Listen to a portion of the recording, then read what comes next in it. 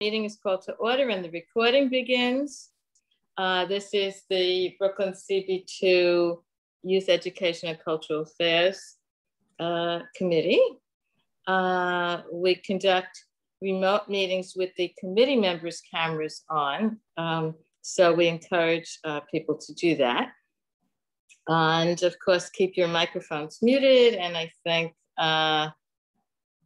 everyone here pretty much knows our protocols. So the first thing we will do is conduct a roll call, or we call it introductions. So I'm Betty Freibush, I'm the chair of the committee, and Dorothea will introduce herself. Hi, I'm Dorothea Thompson Manning, and I'm the co-chair of the committee. Welcome. And Nick? Good evening, everybody. Nick Ferreira, committee and board member. Welcome. And he's taking the minutes tonight, and we'll be asking for volunteer secretaries, but that's smile. Later. What? With a smile. With a smile. Santia? Hello, my name is Santia Policia. I'm a committee member and board member. Great. Have we seen Sam yet? No. Okay, so I want to introduce Madison. She's our newest member. So welcome. Oh, I see Sam. So we'll get back to you, Sam. I'm in the middle of introducing Madison, who will introduce herself. Tell us, you look like a young person. So are you one of our youth members? Do you go to high school or college? Tell us a little bit. And we're delighted that you're joining our committee. Yeah, hi, so I'm Madison. I'm a senior in high school. Yeah, I'm excited to meet everyone and contribute. Which high school might we in? Stuyvesant High School, it's in Manhattan, but I live in Brooklyn. Great.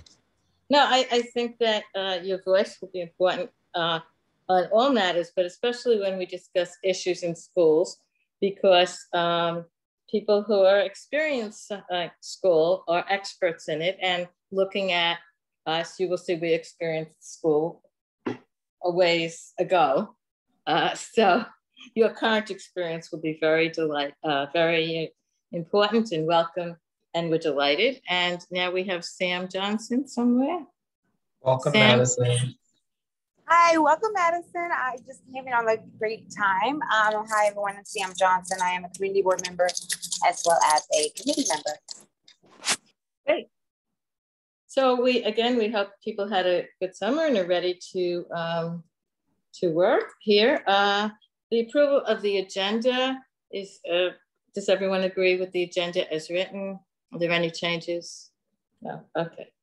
Now the approval of the minutes, which Nick took last June. Last June seems like years ago, but I had to read them again to familiarize myself. I recommend one change, which is a typo, I think. It mentioned PS 138 on Pacific Street, but it should be PS 38. So, but excellent minutes. Are there other comments on the minutes, or can we approve them by consensus? Okay, hearing no comments, we can note that they're approved by consensus. So the two big items that we have to talk about tonight are youth outreach, being that we are the Youth Education and Cultural Affairs, and we always want to hear young people's voices. And some years we've had one youth member, some years we haven't had any. And we've discussed this, and we'd really like a more robust youth voice that has meaning for the participants and the adults, because I believe, and we believe, that young people need to do authentic work, not just reading about civic affairs, but participating in the adult world as people who are experiencing living in the city today. So with that, I want to mention that I spoke to Taya this summer, and we were talking about youth outreach, and Taya has some ideas she'd like to share, and then we'll discuss. This isn't a fait accompli, this is a work in progress. Thank you so much, Taya, for the work you've done on this. It is my pleasure, and it has been exciting to work on this with you, Eddie.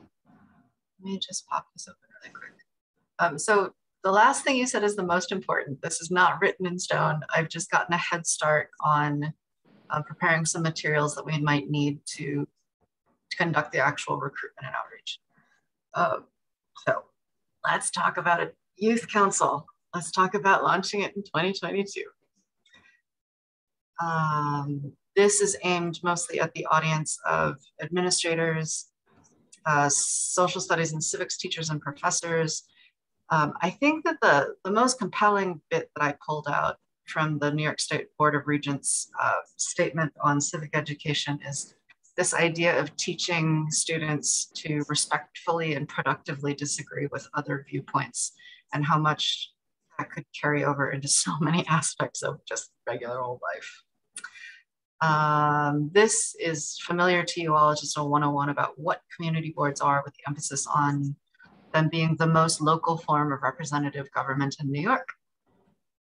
So the next 3 slides are the portions that could really use the most committee input if this committee should choose to make a motion to pass this forward to the general board for adoption by the full board.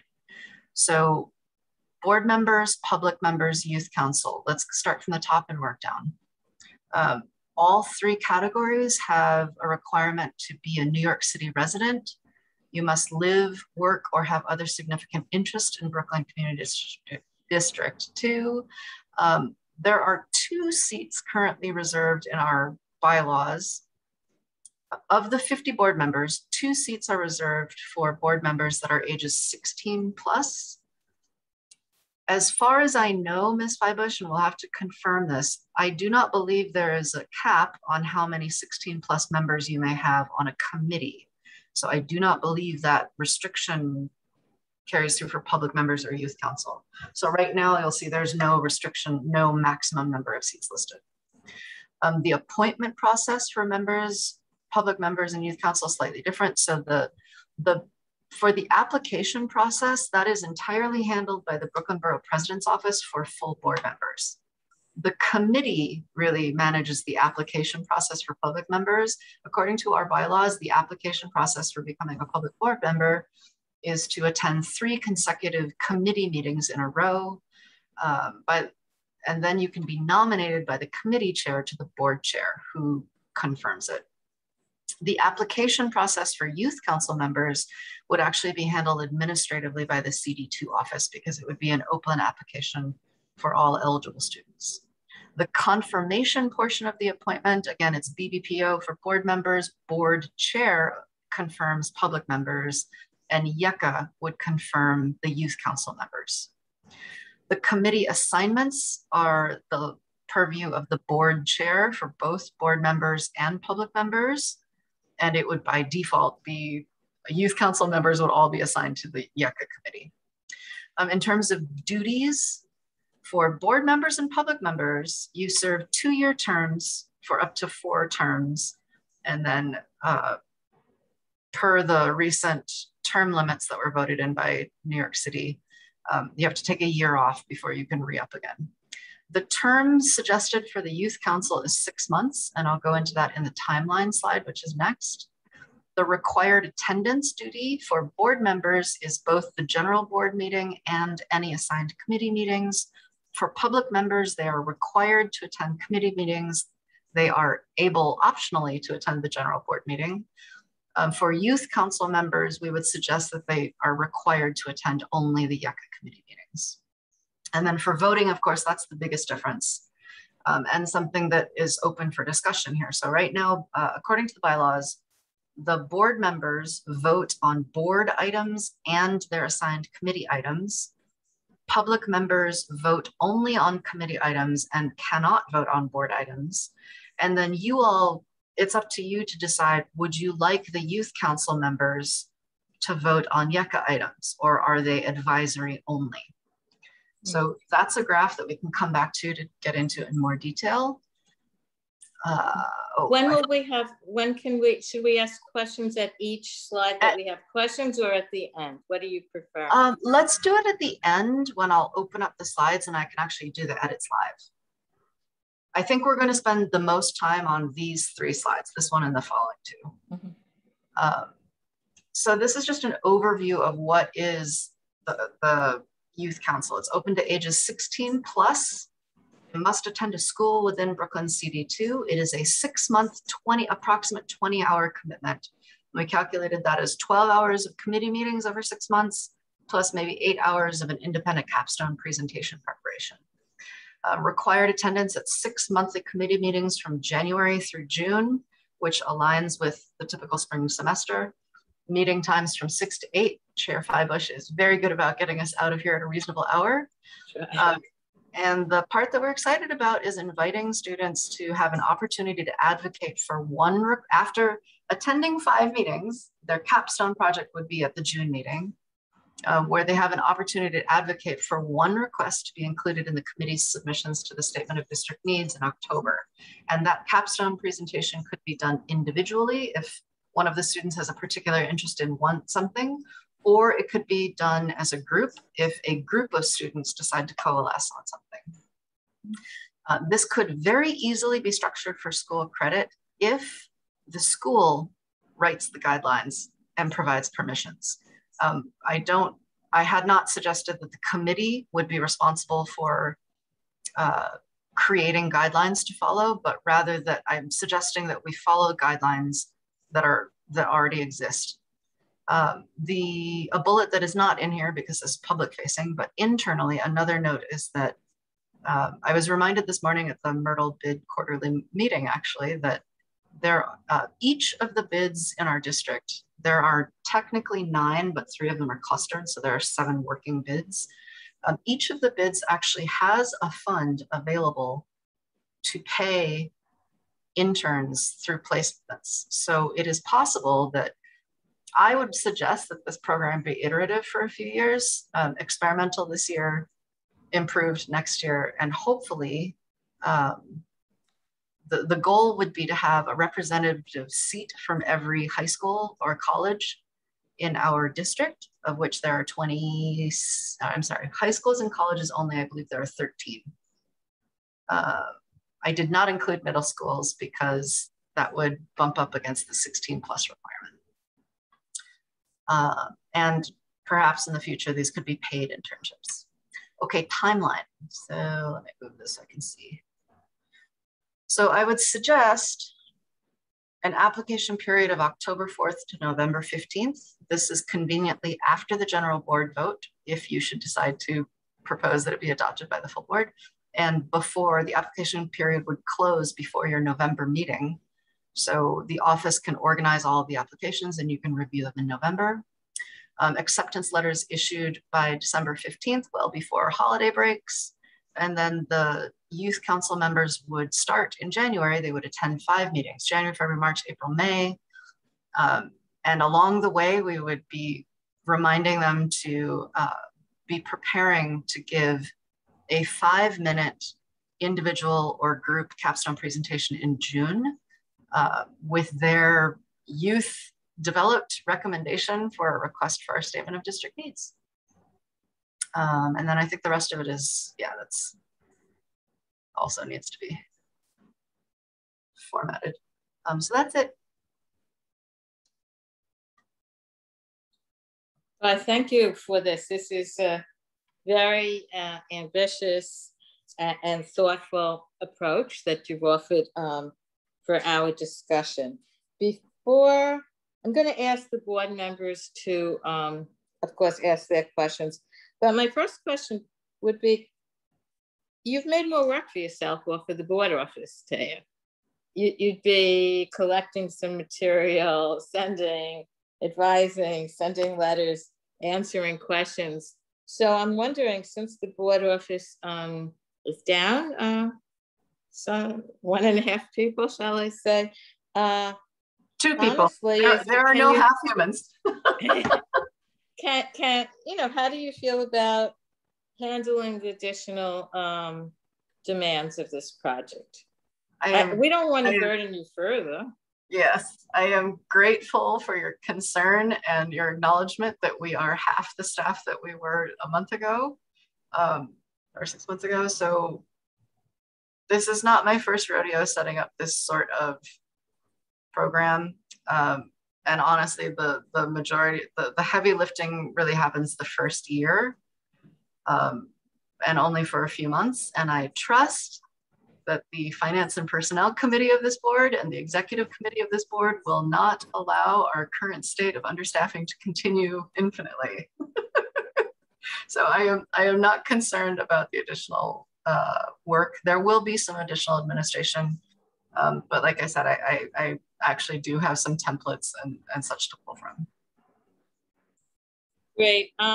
I would love to open this up to the committee's conversation, but I can't see the faces because I see that the board membership. So can we change the screen so I can see people's faces so I know who to call? Thank you. Okay, so, and then we can slide back to that, of course. So first I want to know who has questions about this. This is a much deeper approach than that we've taken in the past. So questions?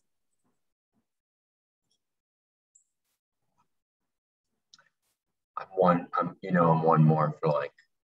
Well, I can't hear you, I'm sorry. I'm sorry, I'm more for comments. I think it's awesome. Can you hear me? Mm-hmm. Maybe it's this iPad, let's see. No. I don't know, okay, I'll just try to listen. So yeah, I think it's great. I'm excited. I think it will be a very exciting opportunity for a lot of youth to really experience the inner workings, of something that might feel pretty exclusive, or something maybe that they don't even feel maybe that they belong to. Doing a lot of, research on like community belonging and mobility out of poverty and things like that. And sense of belonging and valued is a big part of that, right? So super amazing experience. I'm wondering a few things that I would throw out to everybody here. If, what you think about possible tweaks to it structurally. And I just had like two related ideas from the perspective of youth and their interest. And I think when we think of engagement in this, the more interested they are, the higher engagement we'll see. So while I appreciate there is a Y in our committee and it stands for youth, I am wondering about maybe two options.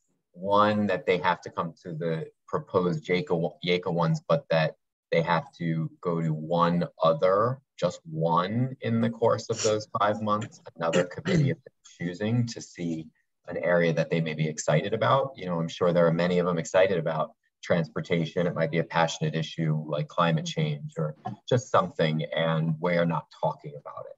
And so maybe they're not hearing some things they wish they were, or maybe it's that we have one youth applying for each committee, and that they're coming together, at a point, like that we expect them to come together periodically over the course of that time, and then still doing the capstone together. But they would have gotten the whole big picture instead of maybe a more limited YECA lens.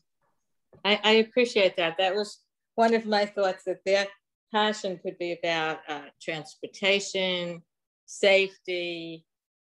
Those are some of the things I think about, maybe parks and recreation, etc. So they might not be as concerned about youth concerns. So yeah, I think we should build that in some way into the structure. I appreciate that. Dorothea, did you have anything? I'm still thinking about it. I do want to know how you came up with the name with the word council in it. I actually borrowed that from, I think it's, what is Sean's community district? There are at least 2 other Brooklyn community boards, and I think a half dozen community boards in the city that have youth councils already. And it's to separate them, I would imagine, to separate them legally from the idea of them being a board member. Okay, that's all I have right now, and I'm thinking about other things. Okay.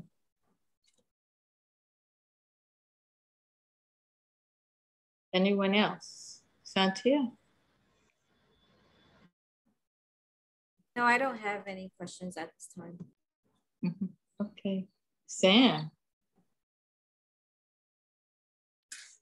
I'm a bit, you know, I'm very excited about it. I do want, I do agree as far as having them engage in other committees so that they can kind of get their feet wet. And if they decide in the next term that they would be, you know, interested in another committee, they can still do that as well. Yeah, I think I'm just processing it. And I just want to make sure that we give the individuals who are there as much openness and space to be able to really find their independence within the committees and create, you know, what they really want out of this and then develop that. I do want to say, as far as like being a public or a voting member, I feel like, and maybe I'm just kind of just overly excited. I feel like we should give them the power that's necessary for them to make the decisions that are efficient. And with that being said, they can make stronger arguments when they feel like they have that particular type of power, if there is something that's really heavy on their heart. So that's my only thing that I'm considering. Other than that, I think it's a really great idea. Thank you, Tia. I love all this feedback. The new question I have is related to the voting. So I love the idea of allowing the youth council members to be able to choose their own committee topic of interest.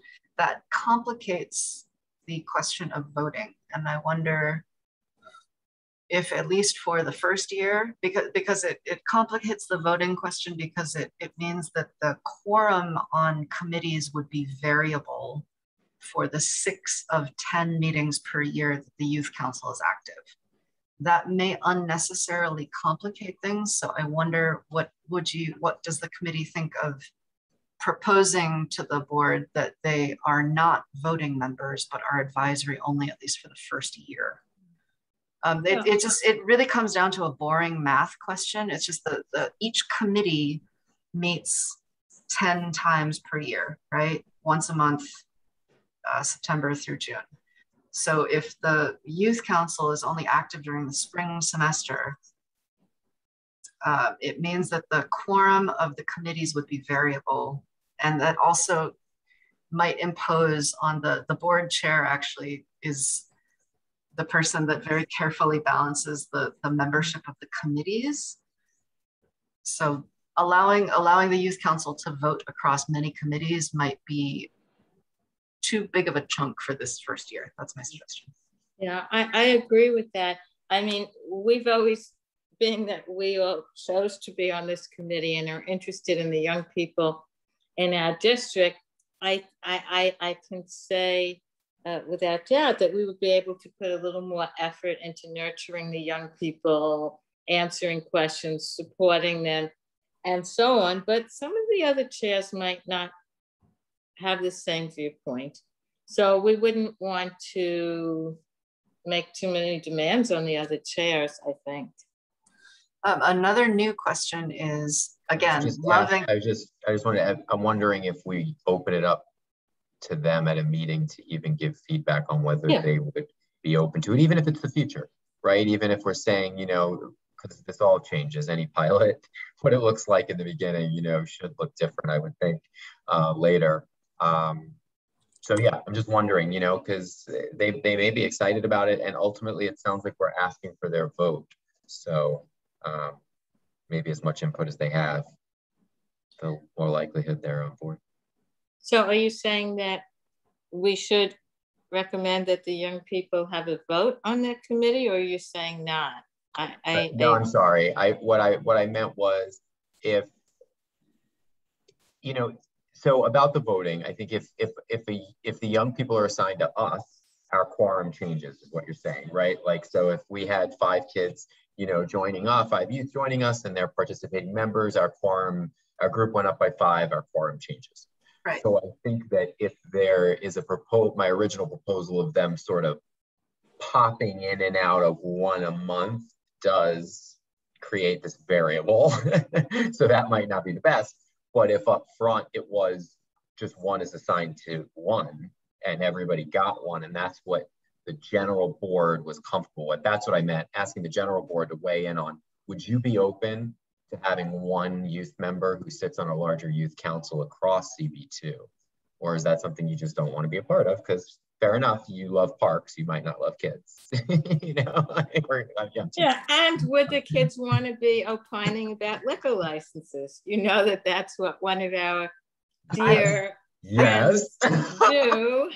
So. And let me tell you what I think about what you just said, Nick. I think you'd be putting the board in a position they don't want to be put in, because if they don't really would prefer not to have young people on their committees, they may not want to say it, because, you know, people make opinions about what other people think and feel. So I'm just saying, I think we've been putting them on the hot seat, and I don't think that's the way to go, because only a few will voice their opinions and everybody else will want to say maybe the same thing, but they might be a little hesitant because they don't want to be called, you know, whatever they're going to be called. So I just think that is not necessarily the best way to do it. We know that we would like them, but we don't know about everybody else. Okay. I think that is a very true and honest, fair assessment of the temperament of the board at large. Yeah, I agree. So then I just want to elevate then Sam's point that I think it is incumbent upon us to make sure that, as I wrote it in the minutes, I heard her say, you know, giving them the openness and independence, like, to develop themselves, right? Because again, just because we have youth in our name doesn't make it that the youth are getting something out of this. So that is our charge now. If we go with this, we gotta, you know, be tailoring the experience, I think, to some individual interests so they get maximum. Yeah, I agree. I do. Thank you, Dorothea, for acknowledging that, you know, we have a different lens on how we want to approach this. And definitely, I know that everyone else doesn't necessarily feel the same sentiment, but I do think that if we're going to do a test run, it's just that, it's a trial run, and then we can see and gauge how this actually works out for a lot of the members who, even as we progress, there's going to be new changes, and some of us may not be in the same seats. So there might be different perspectives and ideas after this trial run, but I'm still very confident in the growing stages of it. And I do think that if there are young people who are in other committees, they can also sense, and they are a voting power, right? They can also be that voice for those who are unable to be able to vote in the first trial run of this. So I think that we can also inspire other committees to kind of engage other young people if that is such their need. And then being able to use those voices who are non-voting members to kind of amplify what the issues are. So that might be also an option as well. Maybe it Thank would be. you. I wonder, Taya, can you tell us what other districts' experience is? Because you did some research and you found out that other districts have youth council. So what are the takeaways? What worked? What didn't work? Did they vote? Were they in the quorum? Were they on different committees? Whatever you can. Yeah, unfortunately, I don't think any community board produces an annual report, although I believe that is in the city charter, which is fascinating. So I can only share what I observed externally. It seems like they're all handling them differently, although I will note that all of the ones that I noticed, the youth are only on their committee involved with youth. So us inviting them to be on other committees would be unique. They do not vote on any in any district that I am aware of. Yeah. So there's no vote. They're participating and they're recommending. The emphasis could, that again, we could borrow from others. I think the emphasis could be stronger about really this is a pipeline. So we are allowed to fill 2 seats of our 50 seats with youth. And until Madison appeared this month, this is actually the first time in my experience here that we've had 2 seats filled. So maybe we need to emphasize that this is a strong pipeline to keep those seats filled, because once they make their capstone presentation to us in June, this committee should know these youth pretty well by then after 6 months of meetings. And that might be a really convenient springboard to nominate some of them to become public members or full board members, because that process opens up in January. Usually the application's up in January. Yeah, but I'm wondering if they have to be 16 plus, or they have to be in high school now. So this is their year, and then they could apply, but some of them are going to go off to college out of state. Right. It wouldn't be required. Let's imagine that in our first year we get 6 participants. 16 years old is what, a junior? At the start of the school year. It could be a sophomore. Sure. So of those 6, let's pretend that 4 of them are not in their senior year. So those 4, once they complete the spring semester with us, they would still be in the district and still eligible for either public membership with this committee or potentially full board membership. Mm-hmm. So they would not be taking up the seats from the 50 that's, so this would be entirely different. Right, okay. Because this committee does not have the authority to fill those seats. The 50 board member seats are appointed directly by the borough president. Okay. That's another reason why it's the youth council. Okay. To keep that separate. So I was wondering, so they're the youth council that participates with our committee, but maybe as part of structuring the committee, the work, we say that they have to attend one full meeting, one general meeting, as well as one other committee, so that maybe like somebody who just is really into biking or something goes to transportation, and then that's an idea that they work on for their project, but they would attend our meetings. Does that make any sense? It does, because I'm worried about the capstone statement of district needs. Where do they get the exposure to anything beyond our wants and needs if they're only in our meetings? Like they would have to read the document, I guess, to even conceptualize what kind of thing. They would go to the other committee that they're interested in, and then maybe, if it's on Zoom, it's easy for them to go, but then maybe they could read the minutes of that committee. Or the other thing is, some students might want to come with their advisor from their high school. Like sometimes advisors want to get students involved and will say, well, I'll go with you to a few meetings, or, some young people that might need more support who aren't quite as independent. So then you'd have that person as well, which could be, they're supporting the young person, but they're another person in the mix.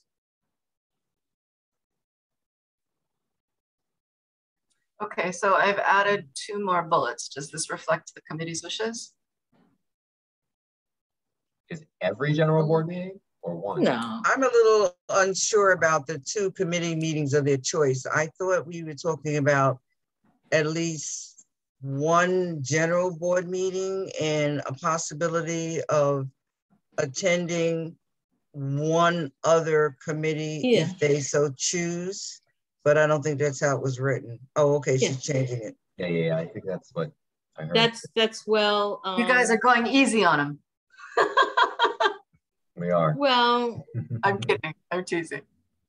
No, I think that was a good point of Dorothy, because we can't make this so demanding that these young people drop out. They will, because they may not want to attend different meetings, but. If any of them do want this to be structured for school credit, we will my guess is that my knowledge of schools typically have a much higher hourly, like weekly, hourly requirements. So they may need to attend more meetings to fulfill that would only take place if you spoke to someone in the school and they say it's okay for school credit. Then we would have to adjust. But since we haven't gotten to that point, I don't know if we need to worry about that at this particular moment. Should we say one or more of, because some students might embrace it and want to do one or more, you know, that would be up to them. Yeah. Well, now you're taking them away from the our committee. So you're going to have to make a decision. What is it you really want them to, what is it you would really like them to do? Have a lot of options, less options, thinking of something that may interest them. So I think we need to just think about how it was structured originally, what it is we'd like them to do, and not try to stretch it larger and bigger than we really have to, because it is a test. And you can always increase, but no one likes to have anything taken away from them. They always like to have something given to them. So that's how I'm thinking. I don't disagree, Dorothy. I don't think we don't want to make it too burdensome. I did hear the goal being the civic engagement piece, right? Really getting involved. So yeah, I mean, I don't know that it's about adding it on so much as just making sure that we give them a true experience, that like a lens, and just worried that this committee, if it's only this and that's it, the capstone kind of concerns me in some ways, of like, how do we make that leap to the district needs when, I don't know, we're not often, I feel like we deal with a lot less needs sometimes, you know? We're you know, our needs sometimes are connecting amazing cultural institutions to schools,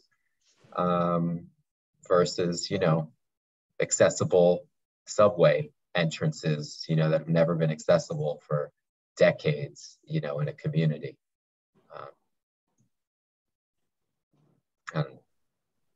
Let's ask Madison, I know you're new to this, and this is the first time, but I'm going to ask you. Sorry, Madison. Like being that you're in a demanding high school, you have a lot of work to do. What do you think we're making too much demand for young people to attend this amount of meetings? What do you think? I definitely don't. I feel like as being on the youth committee and then just the general, it's usually just 2 meetings a month, which I don't think is very demanding. And especially like if it's only 1 or more general board meetings and 1 or more committee meetings, I think that's definitely doable. I was gonna say, I don't really know too much about like the capstone presentations, but potentially like a workshop or like helping them like form it when the time comes might be helpful. You're actually going to get a taste of that on our next agenda item. Yeah, and we're going to be struggling through it. So you'll see adults struggling through this process. Thanks, okay, Madison. So just to review the 3 slides that I think are critical to, you know, you deciding whether you want to propose this to the full board and the board potentially voting on it, is the rules of membership. So the only change I've made here, the big points on this slide are that youth council members also must be 16 plus. The application process would be handled by the CB2 office. The administration of the youth council would be handled by YECA. It's a 6-month term, not a 2-year term. I've changed this to multiple committees instead of just YECA, and they are not voting members because they are 6-month temporary. Any comments on this slide? Any additional edits? So can we go 15?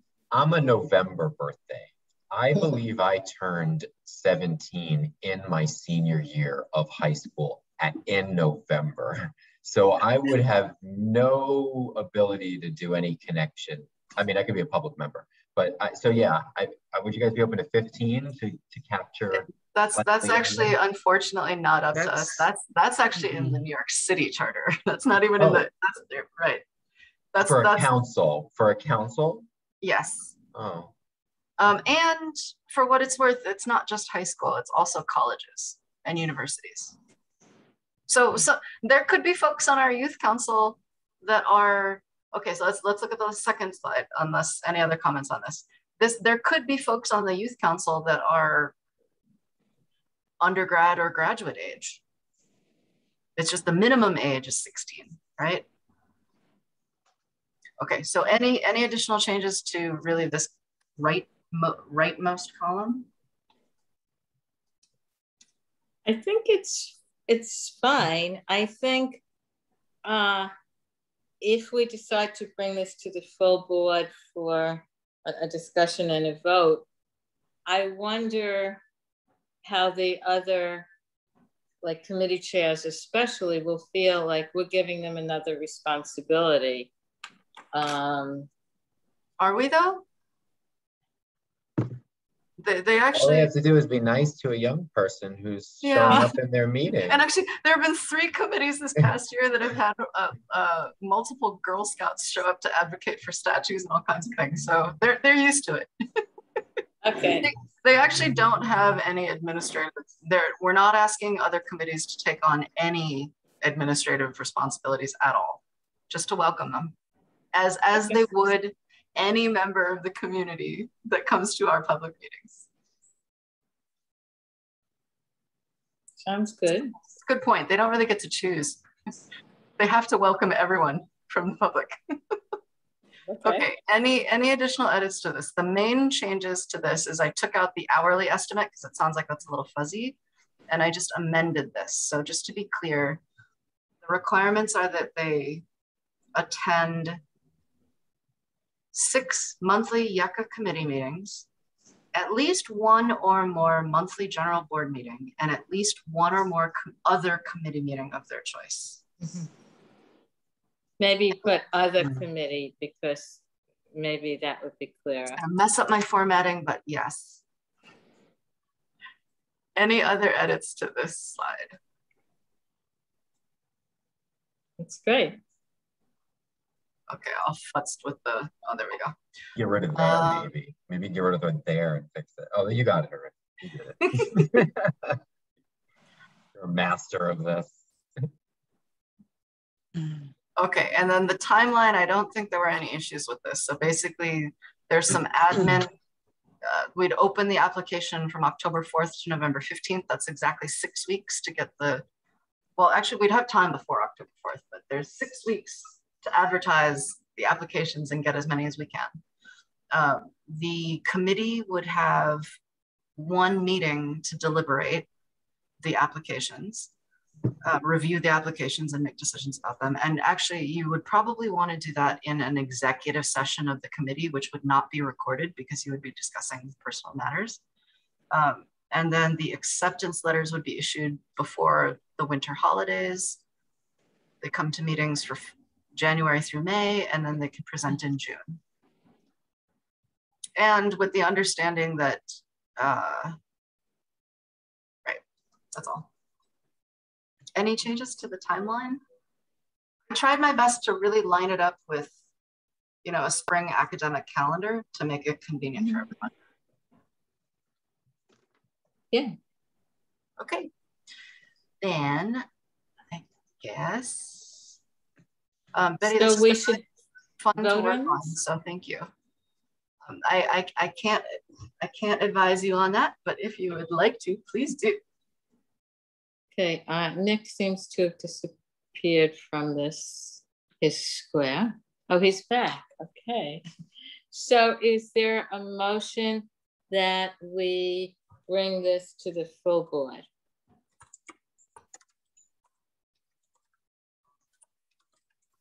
Is there a motion?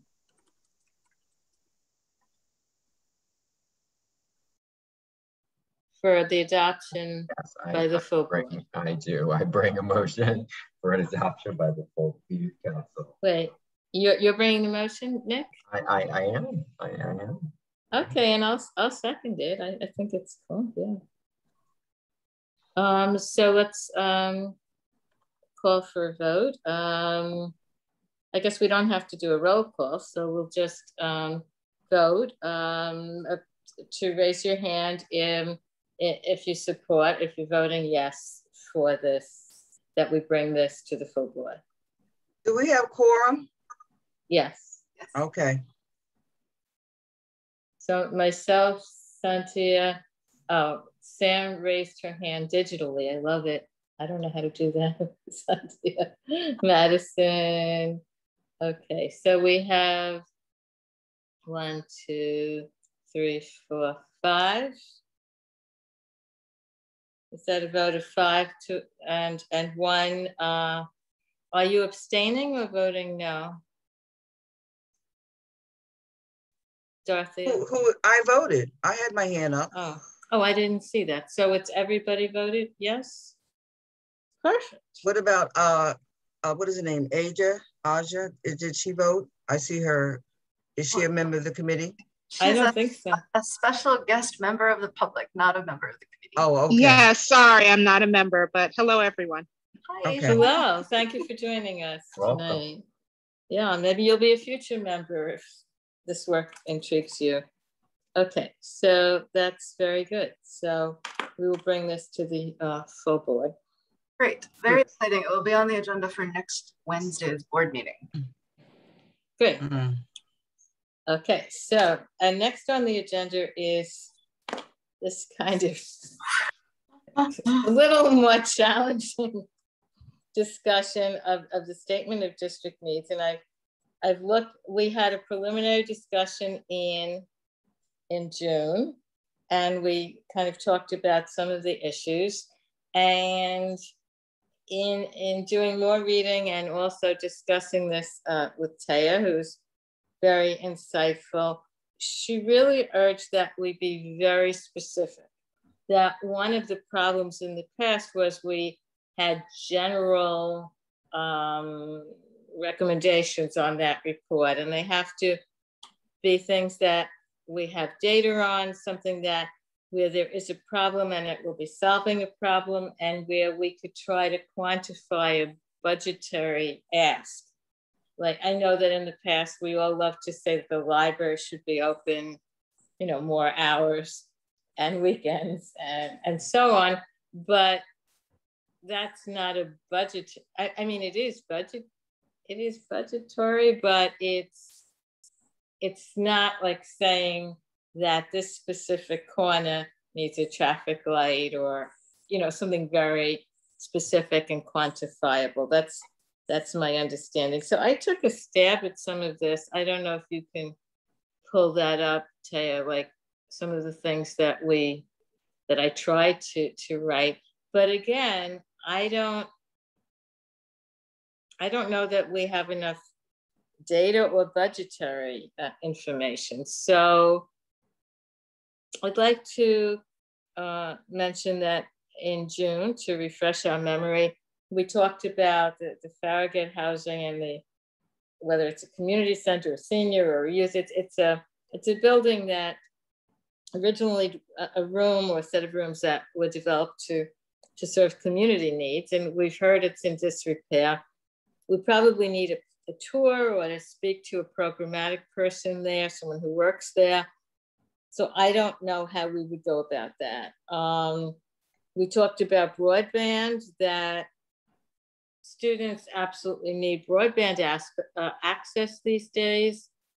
And again, that's a citywide initiative. We're not saying we need it in a specific development or how much it would cost. So again, I don't know how that would fit in.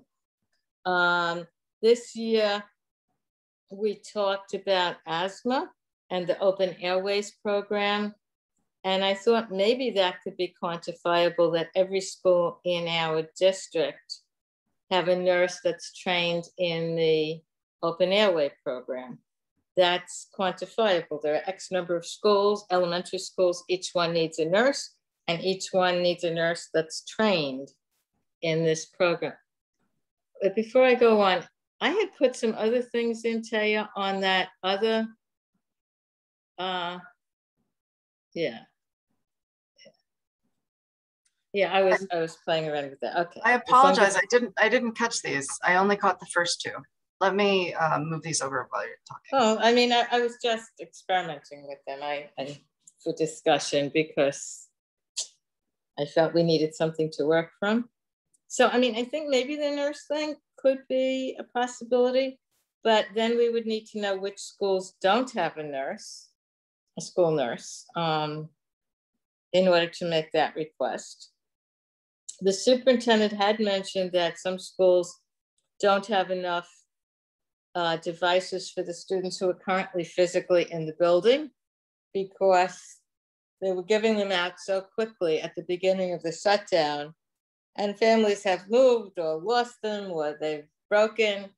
And in order to do some of the schoolwork, now that they're in the building, they don't have the devices. So that could be, if we found out from the superintendent, a particular school that really was dying over this, you know, really had a very, maybe we could ask for a specific school. At June, Nick very eloquently said we needed to elevate cornerstone programs. They're funded at the lowest levels and they're in the highest need communities and members. So again, I don't quite know how to handle that. So Taya, I think if you could give us a little guidance on this, maybe we could proceed a little better. I forget to unmute sometimes too. I think every committee has handled this differently. To be honest, I find that reviewing them on a video call together is actually not always the most effective. And luckily, I'm trying to move some of these, 1 second. If we move some of these that actually aren't fully fleshed out to the bottom, because these don't even have an author claiming them yet, and these have not been articulated yet. So you may remember this from last year. Every community board has the same limit. It's 40, I always get this mixed up. I think it's 40 capital requests and 20 budget requests. We have a maximum. So the reason that the board, you remember last fall, the board took that survey to vote, I think it was like 125 requests down to the 40 that we needed. This year, I think because it's the second year of doing this with sort of digital enhancements and more feedback, the committees have not been quite as, they haven't submitted quite as many, and the fewer seem to be more concentrated. That's good, because we want each committee to be submitting, we have 6 active committees, right? So we only want each committee to be submitting maybe 6 to 8, no, certainly no more than 10. Otherwise we have a problem of having to eliminate some. So right now you actually only have 4 that are fully written out left to right. They're all Betty's. Betty, I moved one of them to the HES committee because it was clearly a HES topic. You're welcome. Yeah, that's fine. I thought we could. Yep. Yeah, no, I just thought that we could give an idea to another committee. Yep. I didn't mean to take over that for youth. So you have 4 that are fully filled in right now, and then an additional 2, it looks like, at least. So that'll bring you to 6 requests, and then some additional brainstorms down here. Even if you added no more ideas to this spreadsheet, you'd be in a very good position. I think a healthy activity to do together that doesn't take too much time, Betty, if you'd like, is just to read this like a story from left to right out loud. Would you like to do that? How about some of, I mean, I wrote this. I don't want to take ownership. I'm trying to, listen to people. So maybe different people on the committee could take one and Sure. take it through. Would Sam or Nick like to do the exercise of working your idea from left to right? So we want to make these so robust and so compelling. No problem doing that. The full board totally puts their weight behind it and says, yes, this is one of a good worthy task. So absolutely. Okay, sounds like Nick's volunteering.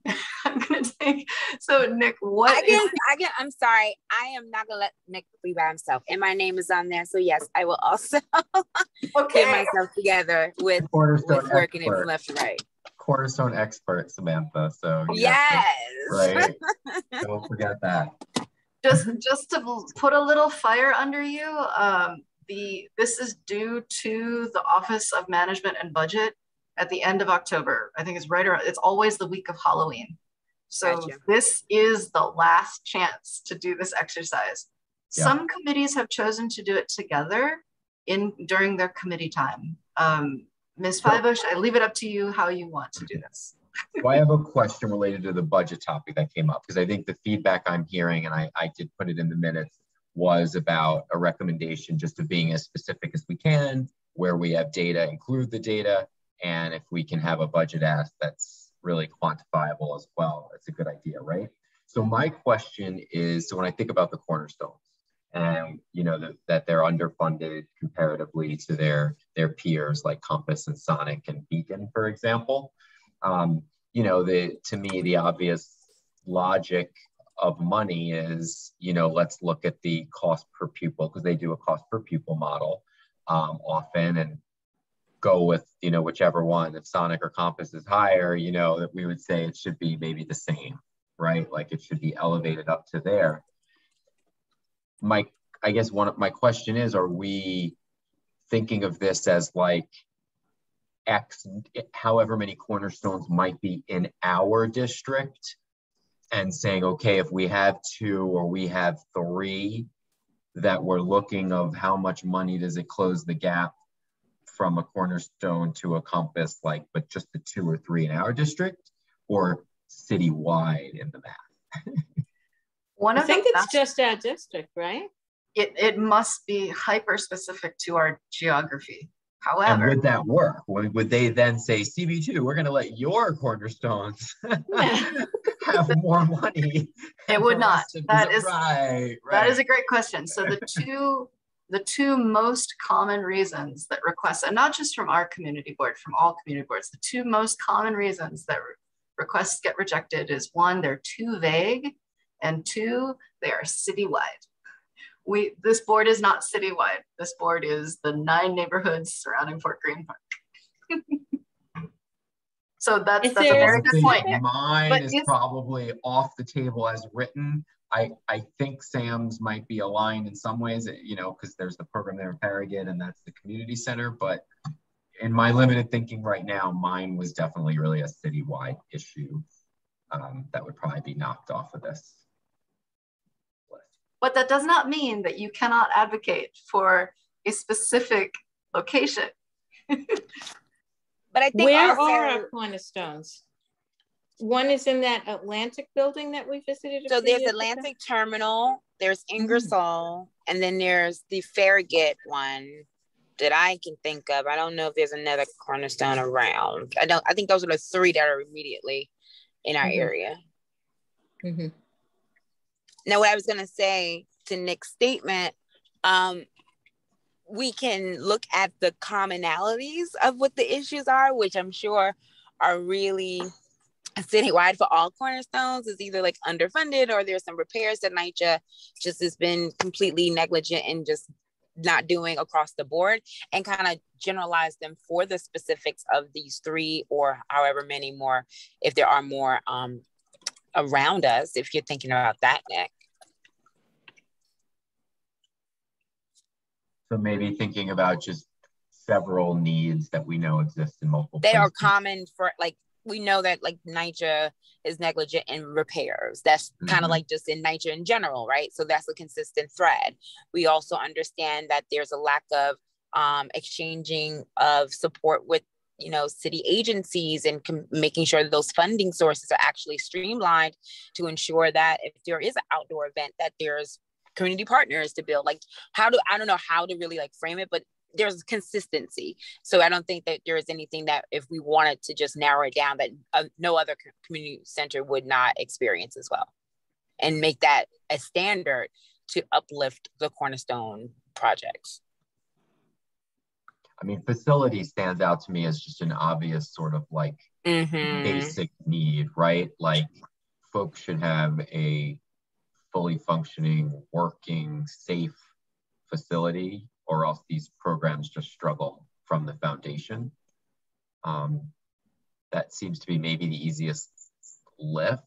And it's certainly, I think it does tick the box, Sam, where I can think of every one of my cornerstones. There's a laundry list of, things that they needed fixed from NYCHA. So sounds like that might be a way we can help a cornerstone, but do it in a way within our district needs. Statement. What do you all think? Yeah, I mean, can we maybe just focus on one? The Farragut one, we seem to know that the facility is really in bad shape. And maybe we could work that idea through. And then I think we could probably Google. I mean, I think Google is like the answer to everything. I apologize, but right, I really do. I mean, I can't even tell how many times I said it this weekend. Ask Google, ask Google. But like these costs are probably on Google somewhere. Like we could probably just be like, NYCHA gym repair, and there's some public number of some absolutely ridiculous amount of money that some contractor got. Pardon for my editorializing. Right, but that's a great hack. It's totally compelling to establish precedent by just, what's the word I'm looking for, Nick? Referencing X similar project in X year cost this much money. Because I don't think the agencies expect us to have the expertise to know what to put a price tag on it, but certainly they would expect us to have done the research to know, okay, a similar project was done of a similar scale just a couple of years ago, and we know that it cost X amount of money.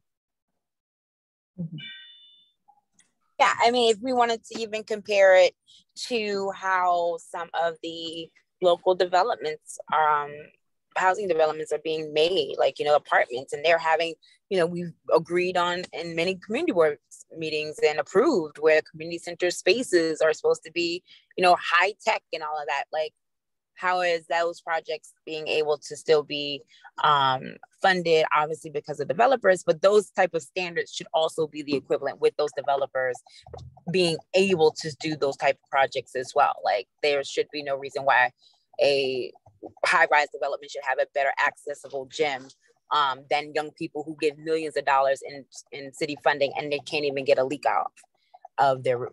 Like, that should be some of a compelling argument as well.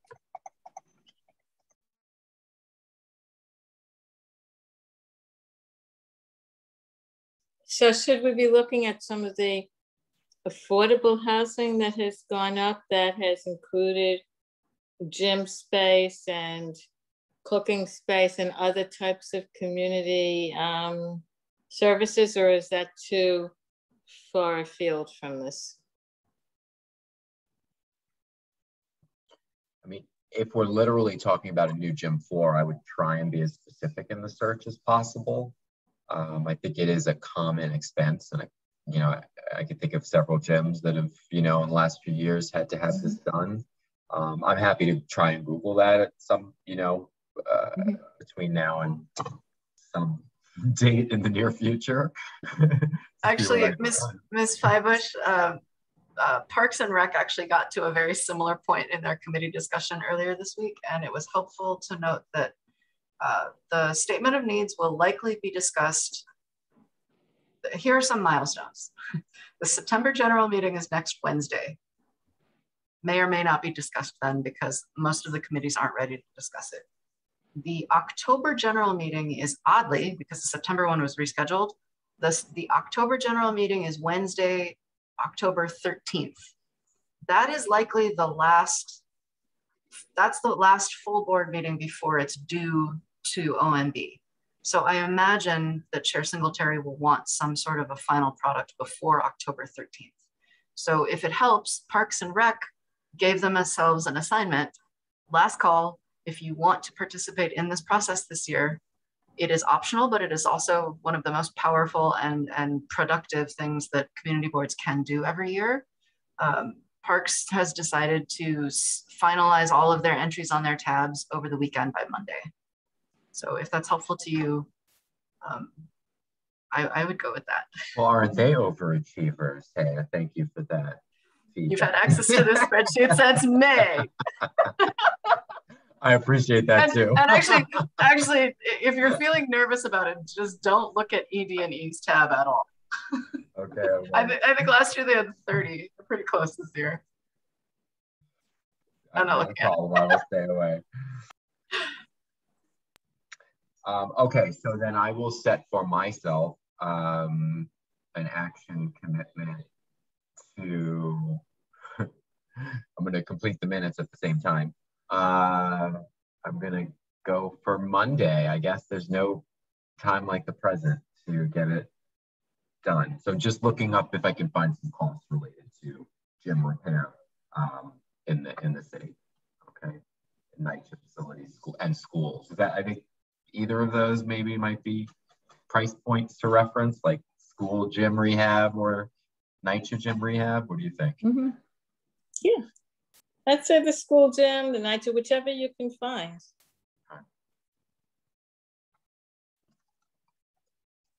But doesn't that building need more than just a gym floor, or we're just going to go for the gym floor?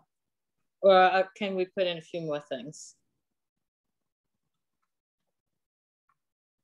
There could be some strategy to itemizing them, because if you cluster them, it's easier for them to say no based on one thing, right?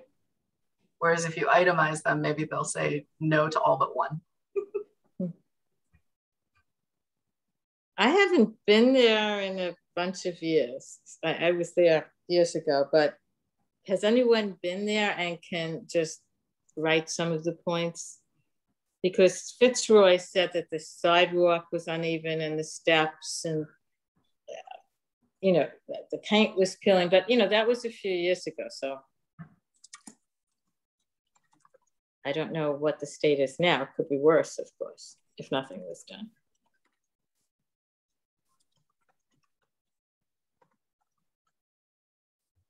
Is anyone able to go there and just kind of see? I'm sorry, where are we going again? At what location? The Farragut House. Oh, I can do that. I can call up the director of the team there and ask to do a tour. Beautiful. Yeah, so then maybe if there are a few bullet items, like not just the floor, the painting, or if the plumbing, if the toilets don't work, just a few facility things, because as Taya said, maybe they would see specifics for specific projects, and instead of just saying no to them all, maybe they would fund one or two. Okay, and would you want me to also try to schedule for the other cornerstone as well and make a comparison, or you just really want to focus on Farragut? I'm happy to do either or. Of course, one is a lot less than the other, but just want to throw that out there as well. I mean, I think if you are willing, that's a lot, Sam, but if you are willing and we did see an overlap, that might be compelling. And, okay. And I do I'd rather agree. Be a compelling argument because we're looking at two cornerstones that are literally side by side. One is a little bit more renovated than the other, but has the same type of experiences with lack of attention in repairs. So Farragut, and which is the other, Atlantic or Ingersoll? Well, shoot, now that you think about it, Atlantic's worse off than Ingersoll, actually. Atlantic, I'll do Atlantic. I'll talk to the TA president. Lord, I gotta talk to the TA president and get her on board to do a tour, and then also Farragut. I think Ingersoll is pretty stable, but I can also reach out to them because I have a relationship on all fronts. So, but those are the two major ones that have extreme repair and has gotten some type of renovations and still are closed out to the public in certain instances because of the damage. Mm-hmm. Mm-hmm. Great. I think that'll be excellent. I know that there's a time element. When do you approximately think you'll be able to add this to the spreadsheet, the Google Sheet?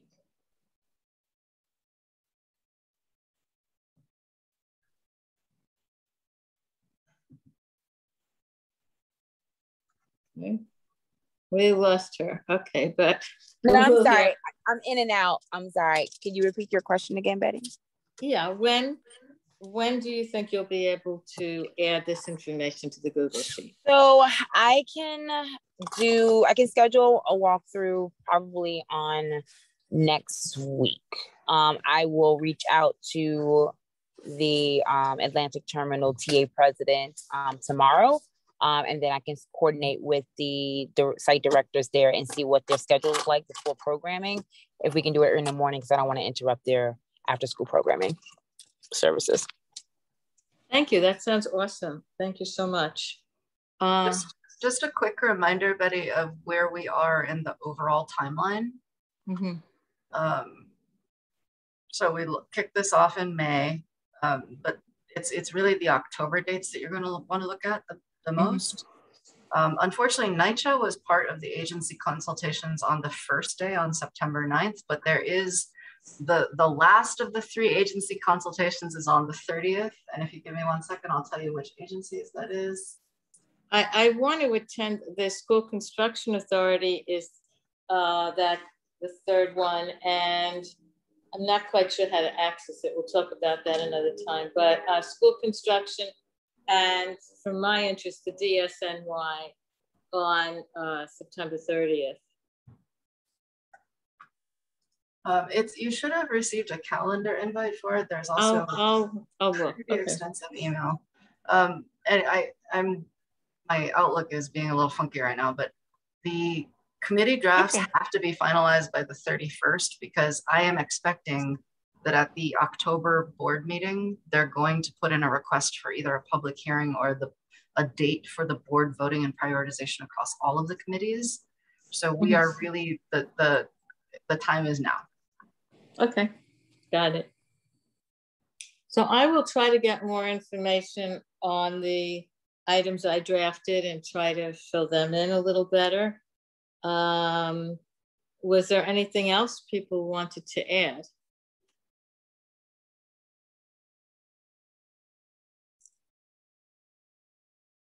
Okay. So hearing none, is there anything else about this statement of district needs that anyone wants to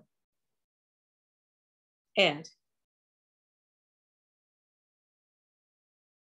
Okay, so hearing none, was there anything in the cultural arena? I mean, we really didn't touch that.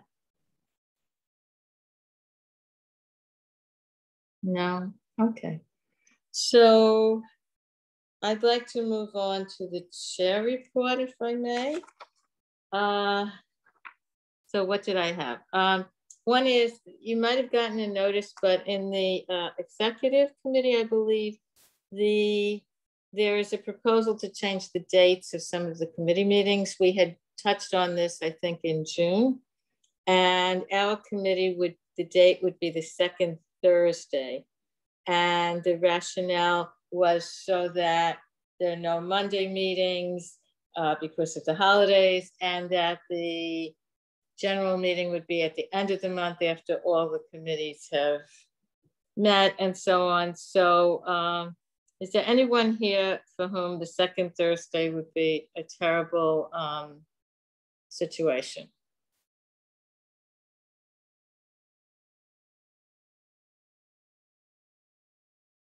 So we see the current schedule and the new schedule.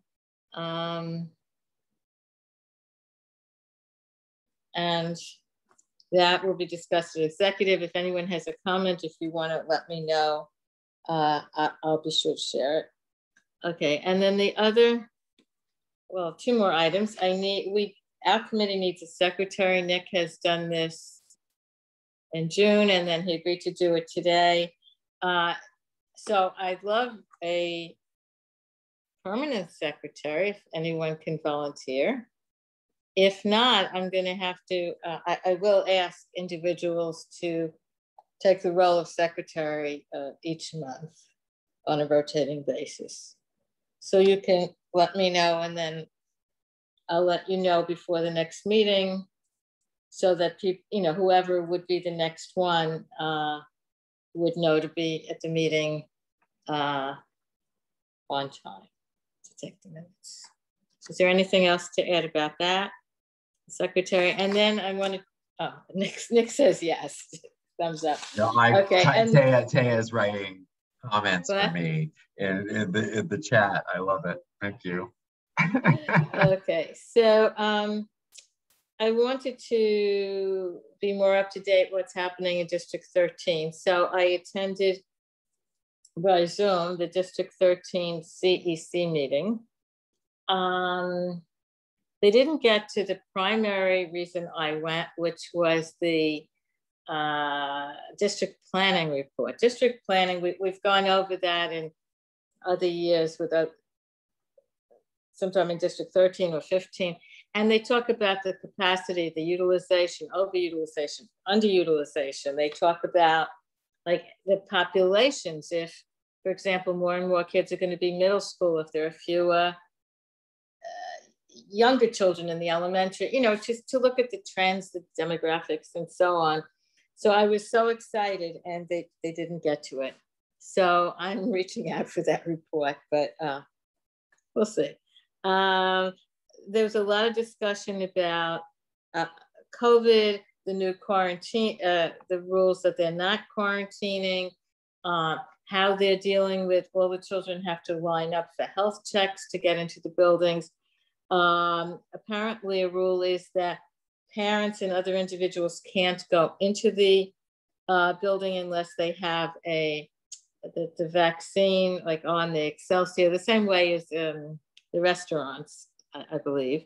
And then some people in the meeting reported that that wasn't happening. And apparently the school safety agents are the ones that have to implement this rule. Concerns were expressed about ACS letters. Now, on one hand, it's a responsibility of the school to make sure that all the children that are registered come to school, that there's outreach, that they know that the children are okay. We know that some parents don't want their children in physical school.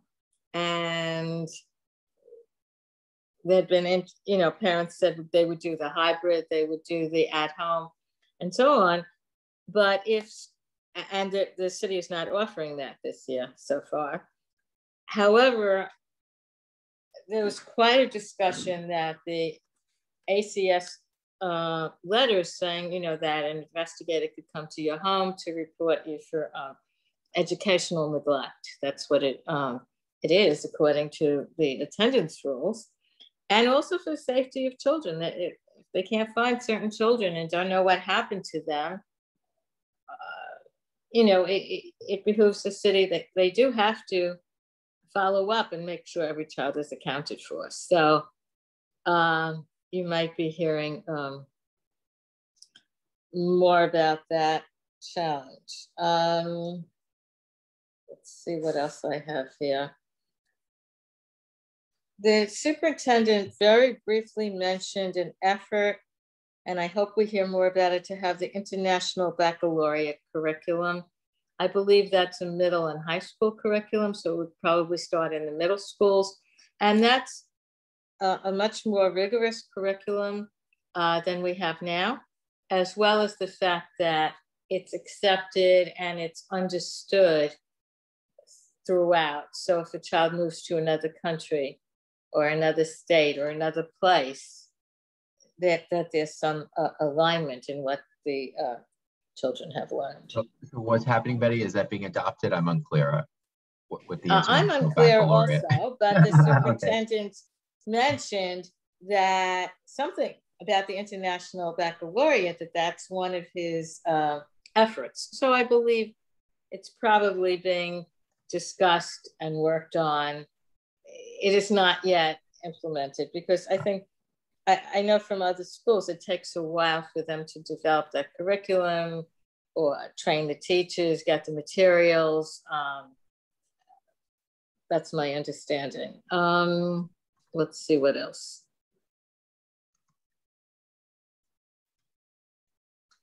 There's a lot of concern about the September 27th deadline for school personnel to have the first dose for teachers.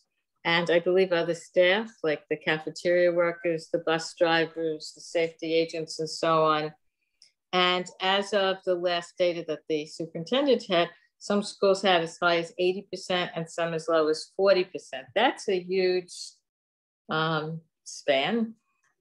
So there is a lot of concern as to how the schools will handle this if teachers and other staff are not allowed to enter the building because of a lack of the vaccine. On the other hand, that is encouraging more people to get the vaccine because people want to work and they want their salary. So that's something I think that we're all interested in and we're going to be watching. And the superintendent did mention the new elementary school and the new middle school. I know our CB2 has advocated for many years. So it looks like a year from now, there'll be the new middle school in the Pacific Park. And I'm not quite sure when the new elementary school in City Point will come online. But then there will be discussions about zoning. Will those be zoned for specific neighborhoods, blocks, children, or will they be special programs or open to all to apply? So we will hear more about that in the future. So that concludes my chair report. So now we're up to, are there any questions on that? No questions, okay. No, just an update. Today, the court case was heard for the religious exemptions, right, for Department of Education, and they have temporarily lost the DOE. So the requirement for vaccinations remains for now. There will be no religious exemptions on it. Thank you. Okay, so the other committee business, does anyone have anything under other committee business?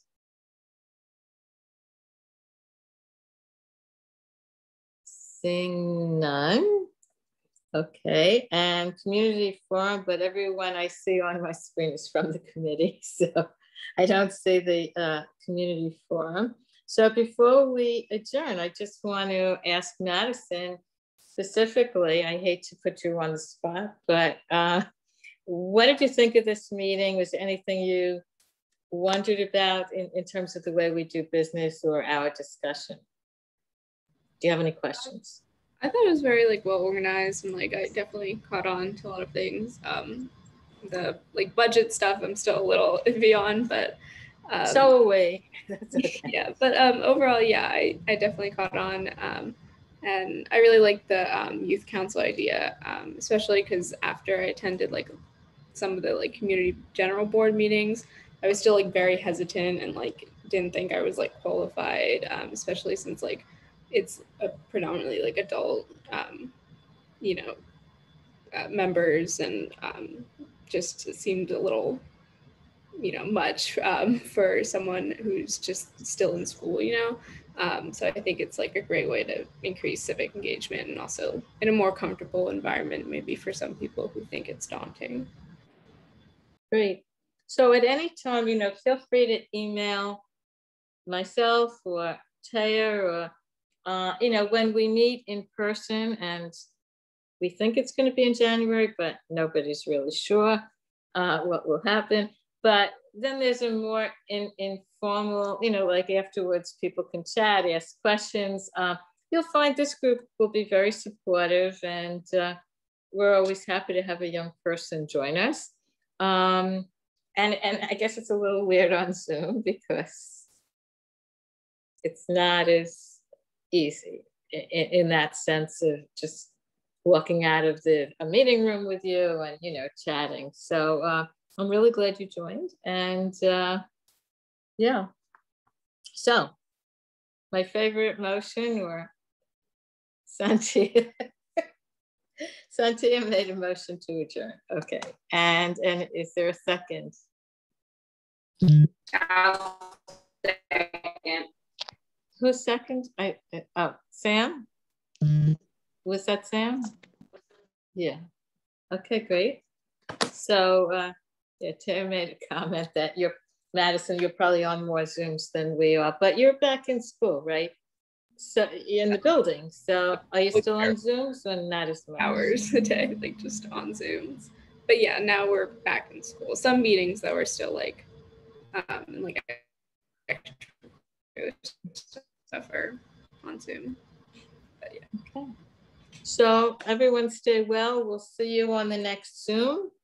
Feel free to reach out if you have questions, concerns, and have a good evening, everyone.